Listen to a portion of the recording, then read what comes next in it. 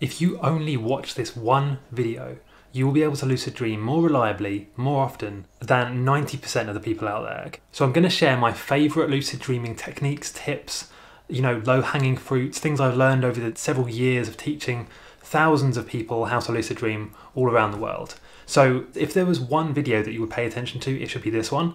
So I would encourage you to turn off your phone, put notifications on silent, close your other tabs, and just pay attention to just this one video right now, and you will learn more about lucid dreaming than you probably have in the last 5 years. Okay, so like I said, I've spent the last 10 years or so teaching people how to lucid dream from all around the world. Okay, I've managed to get this channel to over 100,000 subscribers. My articles, videos, work has been read by people in almost every country in the world.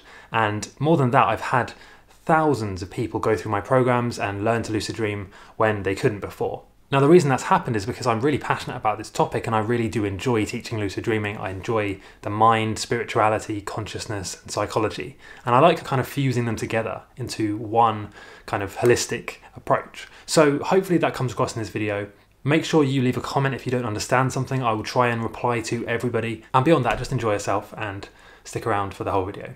So firstly, I want to start out with the basics, but I'm not going to go and explain, the absolute basic things that I have said in many other videos, okay? I'm going to explain the basics with a twist. Let's call it beyond the basics. So not only do you want to make sure, okay, that you are meditating for at least 5 minutes, you want to make sure that you're meditating every single day.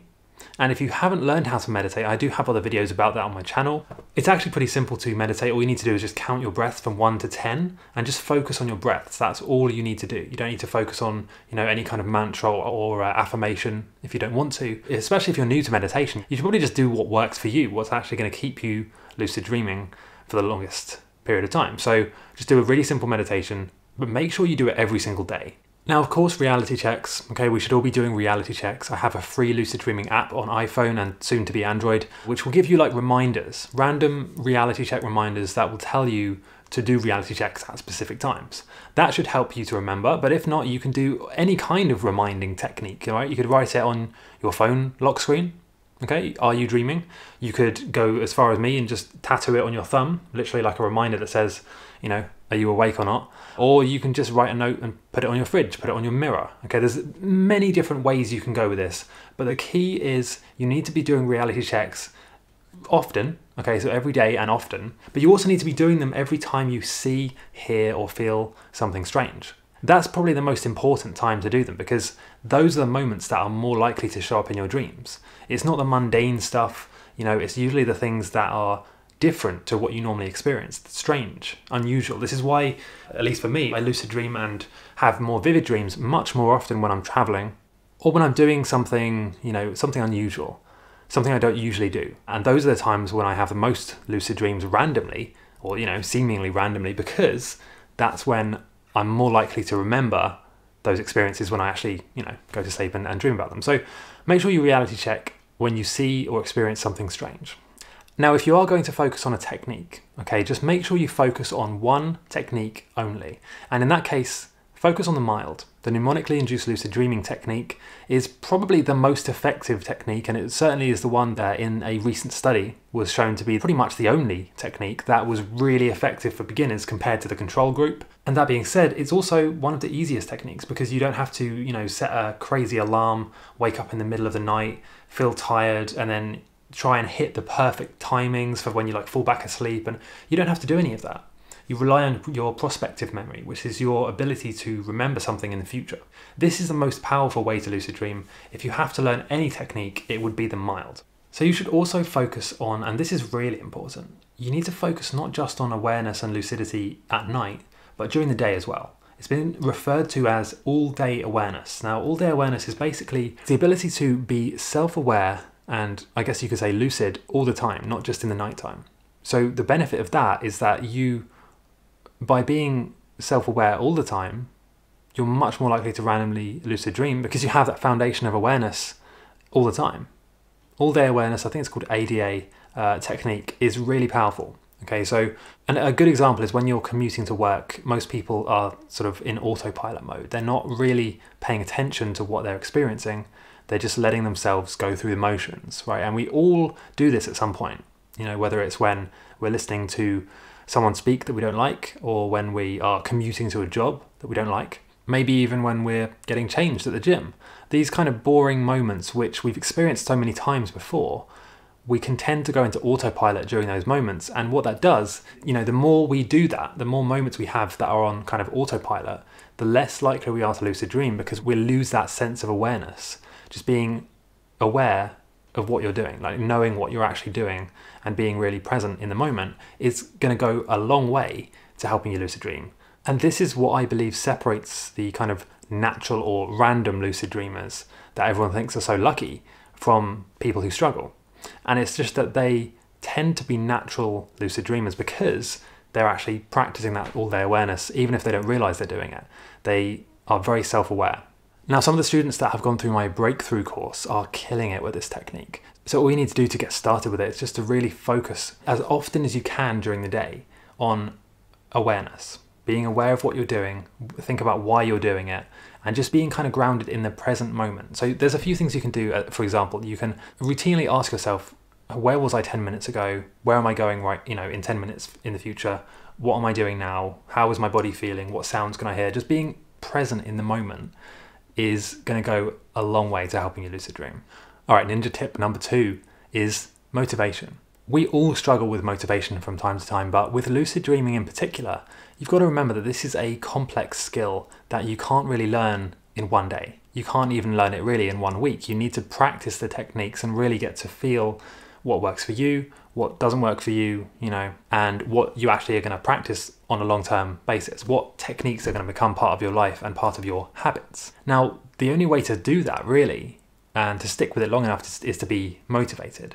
So you need to keep yourself motivated. And this goes beyond just, thinking about what you'd like to do, thinking about what you might want to experience in a lucid dream. It goes beyond that.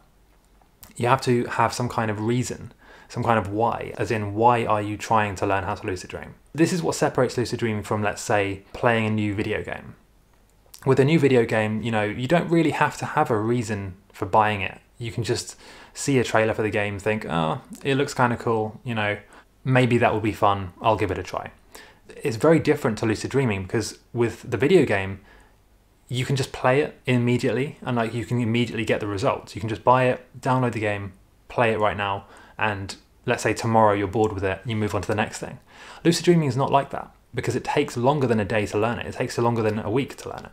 And so you need a motivation or a reason to actually want to stick with it and learn it, because otherwise you'll just give up. And there are so many people in the comment section of my videos, in Reddit, in Facebook groups, who they got excited at one point about the idea of lucid dreaming, but then they just lost the interest completely and they got bored, they didn't stick with it, and so they didn't do it. They didn't stick with it long enough to actually experience the results. So motivation is really important, and there are several ways you can keep yourself motivated.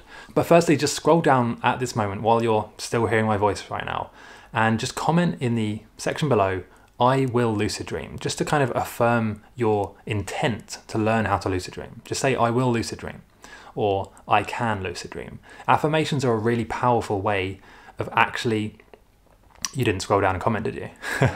But affirmations are a really powerful way of I don't want to say tricking, but training your subconscious mind to actually change its belief system. Okay, so by telling yourself the same thing over and over again, in this case, I will lucid dream, I can lucid dream, I can control my dreams. By telling yourself that over and over again, eventually you'll start to believe it. Your subconscious mind will believe that to be true. And the thing about the subconscious mind, your subconscious beliefs are the foundation basically for everything that you do in your life. So if you have a subconscious belief that you can lucid dream, your mind will constantly look for ways to confirm that truth. Whether it's, putting more effort into the techniques, or trying harder, or just maybe it just flicks that switch in your brain that makes you be able to lucid dream. Because your subconscious mind wants what we call congruence. Okay, it wants your beliefs to match your conscious beliefs and your thoughts, to match your actions, to match your results. And there needs to be what we call congruence between all of these different things. Otherwise we have what's called cognitive dissonance, or some kind of discord in your brain where you believe something at a subconscious level, but because you're not experiencing it, your conscious mind and your subconscious start to think, but hold on a second, but I can lucid dream. I believe I can, so why am I not doing it? And so by having that focus on the belief that you can lucid dream, you don't really need to understand how it works, but it just does. Okay, your subconscious mind will start to shift to actually making that true. So another way you can keep yourself motivated is to be immersing yourself in inspiring, uplifting, positive, and motivating videos about lucid dreaming. So sci-fi movies, fantasy movies, superhero movies in particular. I was recently watching all of the X-Men films again. They're really good for this kind of thing because they physically show you what it's like to have a superpower, to be able to do crazy things like fly, teleport, run really fast. I've got a couple more really powerful tips and kind of a really important concept I want to share with you. But first I want to tell you a bit more about this course that I mentioned earlier, which is the Lucid Breakthrough course. I won't talk about this for very long, but basically it's a super effective video course that I made specifically for people who have actually tried other things. You've tried books, you've tried, courses and systems and even binaural beats and supplements, but nothing is working for you reliably. Because the thing is, you want to be able to lucid dream reliably and whenever you want, basically, right? You want to actually have the experience and learn the skills that will let you do that. And so this course is specifically for that. It's a high quality video course. You'll get like a members area, PDF notes for every lesson. You can study and keep yourself motivated. There's also audio downloads for each lesson. So if you want to listen while you're walking the dog or climbing a tree at the gym, you can do that. And there's also kind of several bonuses and things to keep you accountable within the system. So the Lucid Breakthrough course, you can click the link in the description and go and check that out. I believe that's the best solution for you if you struggle to lucid dream or if you've tried other things but they've not really worked for you. And the thing is, you could figure this out yourself, but it might take you years. You might never figure it out. So that's why this course has been specifically designed. I've had conversations with countless people, probably thousands of people all around the world, to really dig into why they can't lucid dream. And I've really, brought it out to the surface and made this course specifically to address the things that stop most people lucid dreaming. So that in theory, if you follow this course, if you follow these steps, you will lucid dream no matter what has been stopping you before, even if you've been struggling. So please go and check it out. The link is in the description and it would really support me in this channel if you were to get on board with the course. So if you do that, I highly appreciate that and thank you so much. So let's get back on with the video. All right, so the third kind of section that I want to break into here is your mind. So when I talk about your mind, I mean your expectations, your beliefs, the kind of expectation of time frame and how realistic it is that you'll learn, and also whether it's scary, dangerous, real, or whether you can get stuck or any of that kind of stuff. So your mind and your subconscious mind, like I said, really are a key part of whether you can lucid dream or not. If your subconscious mind does not believe you can lucid dream, it's going to constantly stop you from doing it. So the first focus really needs to be on affirmations, making sure that every day you're writing down, I can lucid dream, 10, 20 times. There's a reason that it was a punishment for kids when they were in school. They had to write lines because they knew that if you make someone write something out again and again, I will not throw paper in class. I will not throw paper in class. Eventually, it's going to be pretty much stuck in their brain. And so they will believe that statement. And it works the same for lucid dreaming. So just write down your affirmations again and again on a piece of paper. Try and do this every day, okay? But if you can't, then at least a couple of times a week would be really good. You also need to master your expectations about lucid dreaming. And I've made another video about this. You can check it out on my channel if you haven't seen it yet. But you need to remember that, like any skill, lucid dreaming takes time. And compared to other skills, lucid dreaming is quite difficult. I mean, it's not the most difficult thing to learn, but it's also not the easiest thing to learn. It's not like just plugging in a video game and learning how to control the character. It's actually a lot to do with your self-awareness, your being able to do reality checks, prospective memory, and also your dream recall is another big part of this, which I'll get onto in a minute. But it's a lot about your expectations. And if you go into this thinking, oh, I'm going to learn how to do this in one day, and then you don't do it in one day, obviously, because not many people can do it that fast, your subconscious mind is going to suffer a bit of a blow there. Because you went into it thinking, oh, I can do this quickly, I can learn this, it's going to be great. And then you didn't have that experience. And then so now you're thinking, what's happened? Did I do something wrong? Maybe it's not for me. Maybe it's not real. Maybe it's too difficult, okay? And then you give up. This is why I mentioned motivation. And the Breakthrough course is actually really good at keeping you motivated. There's a whole section on that explaining in detail how to do it. But you need to keep yourself motivated. Because if you're not motivated, you'll give up before you've had the chance to actually build up the skills and be anywhere close to lucid dreaming properly. And the same can be said for people who think, or people who've read experiences about lucid dreaming, like on a forum or something, or maybe you've read a blog post or some comment somewhere from some person where they've said, oh, I tried to lucid dream, but it was terrifying, it was really scary, and I had this nightmare, and it was a bad experience. If you read those things, it's going to subconsciously make you expect those things. So whenever you read a comment about lucid dreaming, good or bad, okay, you need to constantly remind yourself that everyone's experience is different. It's a very subjective thing, okay? Only you can decide what your experience is going to be. So if you read a comment from someone saying, oh yeah, I tried to lucid dream and then I got stuck in the floor and then some dragon tried to eat my arms off, that's their experience, okay? Who knows, maybe they are a horror fan, they've been playing too many video games, they were staying up late drinking Red Bull, and then that's the dream experience they had. That doesn't have to be your experience, but it will be if you read a comment like that and then expect that to happen. So every time you read a piece of information or a comment, ask yourself, do I want this experience? And this applies not just to lucid dreaming, but to any information you consume, any headline you read. You need to ask yourself, do I want that to be true? If the answer is no, then you need to really make an effort to say, okay, this is what I'm experiencing, this is the headline, this is the comment, this is the story, but that's their experience. That's not my truth. That's not my reality. And that's super important to understand. Now, there are a lot of questions that I get in comment sections, in emails and messages and things like that. So the first one is lucid dreaming scary? Or really they ask, is lucid dreaming dangerous? Now, the simple answer is no, lucid dreaming is not dangerous because you're not really doing anything other than experiencing something in your own mind while you're sleeping. That being said, you are connected to, in some cases, to your higher self and to other dimensions and guides, but it's kind of like a consensual thing. You have to open up to that in order for it to happen, and if you don't open up to that, you're basically just you're sleeping, you're having a dream uninfluenced by other things. So no, lucid dreaming cannot be dangerous. The only way it would be dangerous is if you were constantly interrupting your sleep again and again, trying to do the wake back to bed method, and over time you just had sleep deprivation, and then that led to you not being alert enough while you're driving your car, let's say. Then it would be dangerous. Is it easy to lucid dream? The truth is, no, it's not easy to lucid dream, because when you're, as with any skill, when you first learn it, there is what's called the learning curve. The learning curve is basically how fast you can go from knowing nothing about the topic to knowing enough about the topic to be able to self-correct yourself and know where you're going wrong and kind of improve over time.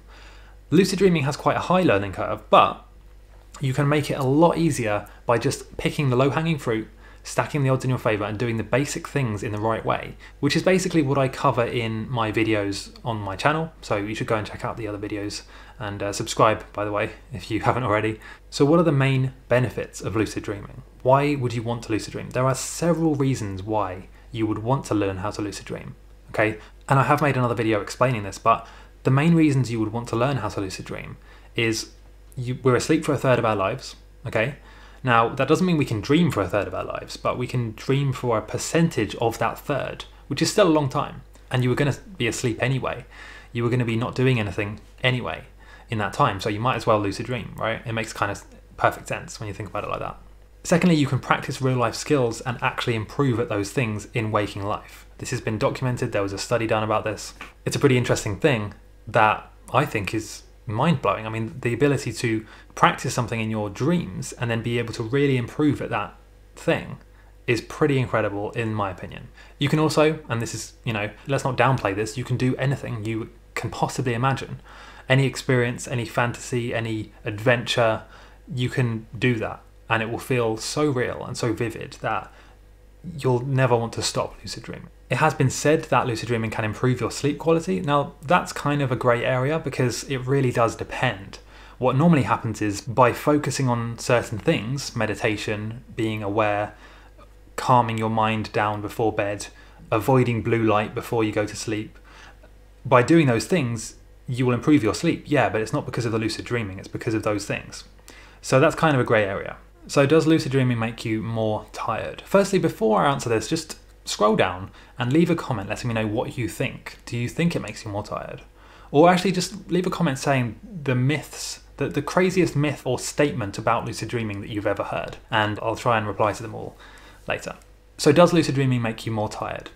The answer is no, but the reason that people ask that question so often is because if you do it wrong, so specifically I'm talking about the wild technique and the wake back to bed technique. If you do those techniques too often, then of course you'll feel tired, because those techniques involve waking yourself up at, I think it's like 3 a.m. or something like that, 3 to 5 a.m. depending on your sleep cycles and your specific timings. It's never the same for everyone. But if you do that every single day, if you constantly interrupt your sleep like that, then of course you're going to feel tired. But it's not the lucid dreaming that's done that. It's the interruption of your sleep. You could very easily lucid dream without waking yourself up, and being able to lucid dream without waking up is a good skill to learn. That's what I would say to focus on, is the mild technique. If you do the mild technique, it won't make you more tired. If anything, it will improve your sleep quality. But when you do the wake back to bed in the wild, you're going to have a bad time if you do them every single day. So why is lucid dreaming so difficult? Lucid dreaming is difficult because, like any skill, when you first learn it, there is a learning curve. You need to build the skills up that will let you actually do it, right? And most people lose motivation way before they even get to that point. The second thing is there's a lot of misinformation out there. People think they know how to do it, and they'll be posting in forums, posting in groups and Reddits and stuff based on their personal subjective experience instead of actually what's been studied. And a quick note on that is that the mild technique has been studied and shown to be the most effective. So if you're going to focus on any technique, it's really be the mild. And secondly, you've got to remember that lucid dreaming is a skill that, if you're new to it, it's a skill you've not used before. Being able to be self-aware and to trigger your prospective memory, and even to remember your dreams, which I'll get onto in a minute, that's something that most people don't try and do. They, in many cases, have never tried to do those things. So it's a new skill. And like any new skill, you're always going to suck at the beginning because it's new. But like the famous saying goes, neurons that fire together will actually wire together, meaning that the more you do something, the stronger the connections in your brain will become, and the easier it will become as well. So I hope that makes sense. By the way, if you want something to follow that is just a simple proven system, just click the link and check out the Lucid Breakthrough course. It will take you step by step through everything you need to learn, everything you've been struggling with. It will explain everything and break it down for you in very simple stages. So I've got a few more questions, but first I want to just go over one thing which is really important, and that is dream recall. Being able to remember your dreams. And firstly, as I'm doing this, just scroll down and leave a comment saying, how often do you remember your dreams? Do you remember them every night? Or every morning, I should say? Most people don't. And the reason for that is that, just like anything, if you don't practice it, or if you don't try and do it, you won't be able to do it. You use it or lose it. So if you don't practice writing your dreams down and trying to remember them, then you're not going to be very good at it because you're not practicing it. So you need to, every single morning, specifically when you wake up, really set the intention to remember your dreams. Actually set the intention before you go to bed that the next morning you're going to remember your dreams. When you wake up, take out your journal, and the first thing you do should be to try and remember your dreams in as much detail as you can. Most people don't actually do that. They wake up, and if they can remember their dreams, great. Sometimes they'll write them down. But most people don't set the intention before they go to bed, and they don't, set aside 5 minutes of time to really try and remember their dreams. Okay, I mean, think back to the last time you tried to remember your dreams but couldn't. How long did you keep trying for? The chances are you woke up and you thought, oh, okay, I can't remember any dreams. Fine, let me continue with my day. That's not the way to do it. You need to set aside 3 to 5 minutes, and then for that time, all you're going to do is focus on remembering your dreams. Even if you go that whole 5 minutes without remembering anything, the fact is you sat down to try for that time. So the next day your subconscious mind will say, okay, last time he sat down for 5 minutes and we didn't remember anything, so let's try and do a bit better today. And then over time, you'll actually remember more and more dreams. So what is sleep paralysis?